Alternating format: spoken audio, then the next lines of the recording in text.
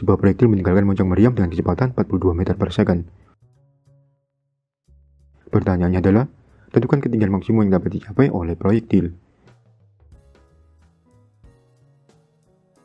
Baiklah, tahap pertama adalah membuat sistem koordinat dan memilih titik referensi. Anggap saja moncong meriam terletak di sumbu X dan ketinggian sebagai sumbu Y. Sehingga pada T sama dengan 0 second, proyektil berada di Y sama dengan 0. Berdasarkan informasi dari soal, V0 Y sama dengan 42 meter per second. Untuk mempermudah proses kalkulasi, gunakan percepatan gravitasi G sama dengan 10 meter per second kuadrat.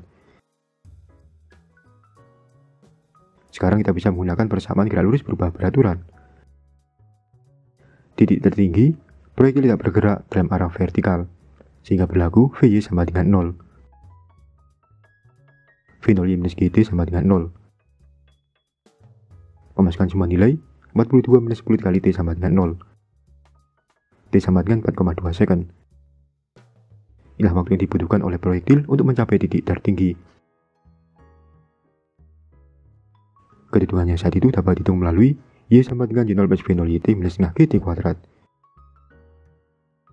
Memasukkan semua nilai, Y sama dengan 0 plus 42 dikali 4,2 minus setengah dikali 10 dikali 4,2 kuadrat. Y sama dengan 88,2 meter.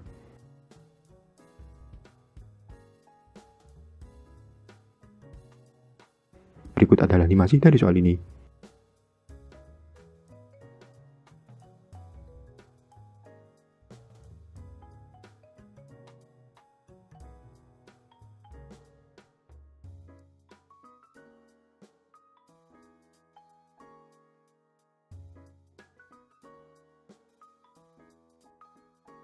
Semoga bermanfaat dan jangan lupa menonton video selanjutnya.